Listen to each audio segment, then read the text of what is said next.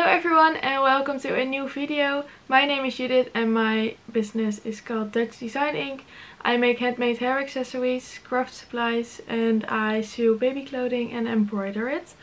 So yes, I am starting in English again and I really wanted to explain why and also show you some footage that I filmed from the market. So this is a market video. It is now Wednesday and last weekend I had a market from 3 days, and yeah, there was a lot of new things that I did there and I'm going to explain everything. And I also wanted to let you know what sold the best, so give you a little bit of insight in my business. So yes, first of all, I'm going to place the footage that I filmed over me talking and explaining why I am in English again and not in Dutch.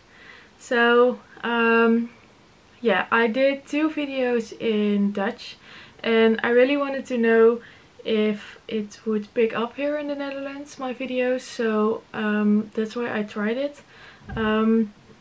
There are going to be some changes in my business. I'm still doing everything I'm doing now. There are some small big changes that are going to happen, but nothing really big involving. So I do craft fairs in the Netherlands, and yeah, I wanted to know if my videos would be watched by Dutch people, so that's why I did 2 videos in Dutch. So yeah, but that was not the case. They got a lot less views than when I do it in English, and that is explainable because if I'm doing my videos in English, everyone in the whole world can watch them, and if I do them in Dutch, only the people in the Netherlands can watch them and the people that can understand Dutch. So that's explainable, and I saw that the videos really didn't pick up here in the Netherlands, so I decided that my business is going to be a part of YouTube, but it's not all about my business. Business is a part and YouTube is a part, and it's overlapping a little bit. So yeah, that's what I wanted to tell you, that I am only doing English videos again. And thank you so much for sticking around. If you saw my 2 Dutch videos and you are not unsubscribed, because thank you so much. Yeah, I just really struggled a little bit there, and this is a process also in my business that I had to figure out, and so I figured it out, and it's going to be English. About the craft fair.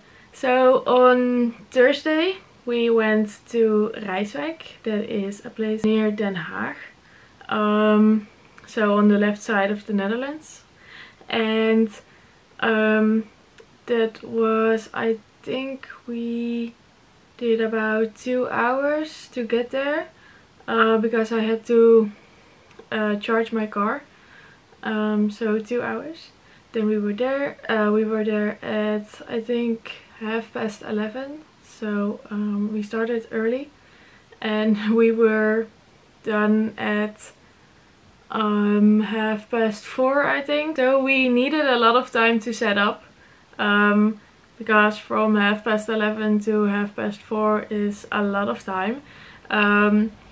What was the difference this time is that I gave workshops the whole weekend, and that the market booth was only 3 meters instead of 4. So then the workshops, that was all new to me. I haven't done that before, and I was going to give 3 separate workshops. So with the hand lettering workshop you got a brush pen and some practice sheets that I made myself.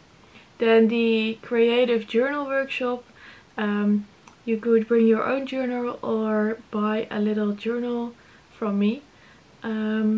I will show you. Let me get it. So if you didn't have your journal with me, you could buy a little journal from me.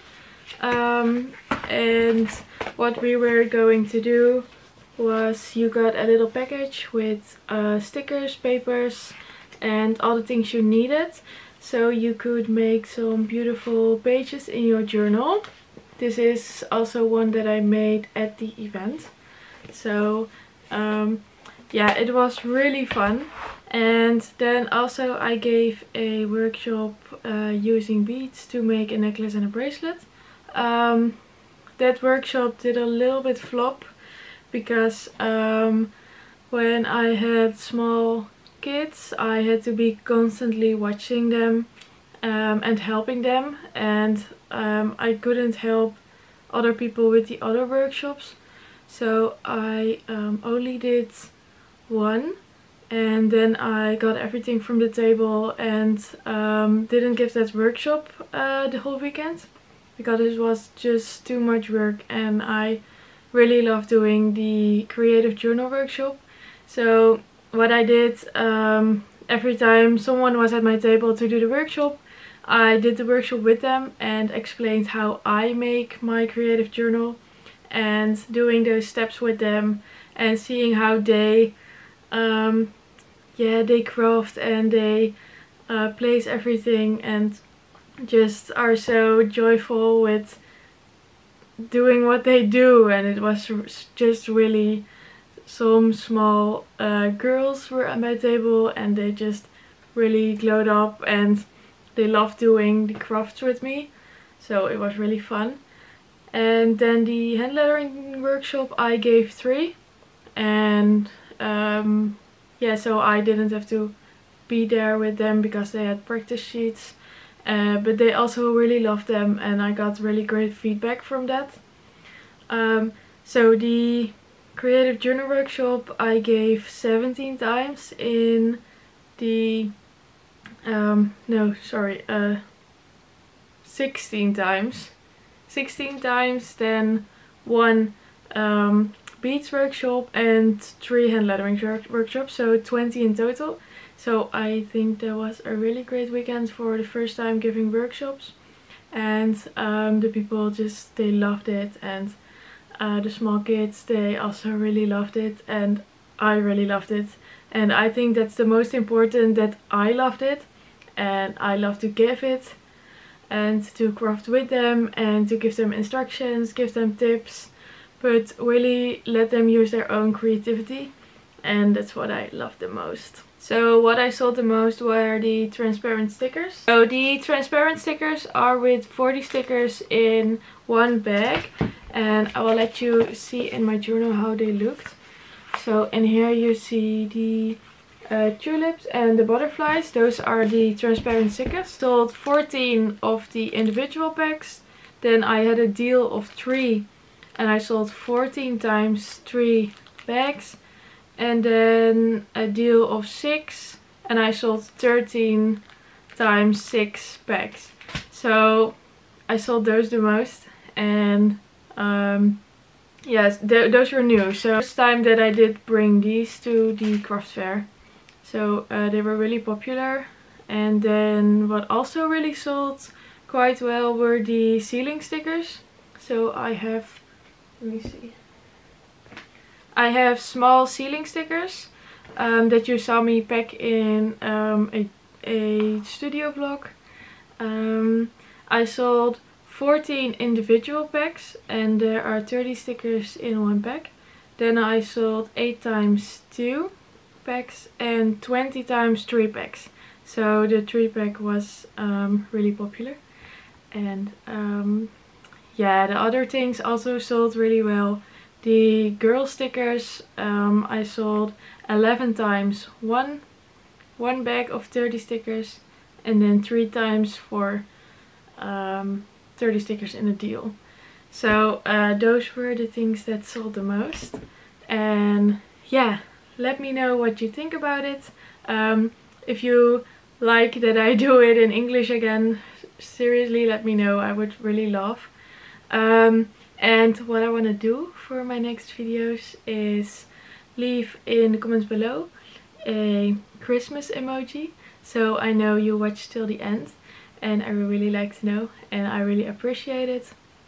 Then give this video a like, subscribe to my channel if you haven't already, click the notification bell so you don't miss any video of me. And yeah, I really want to thank you. Thank you so much for watching, and I'll see you in the next one. Bye!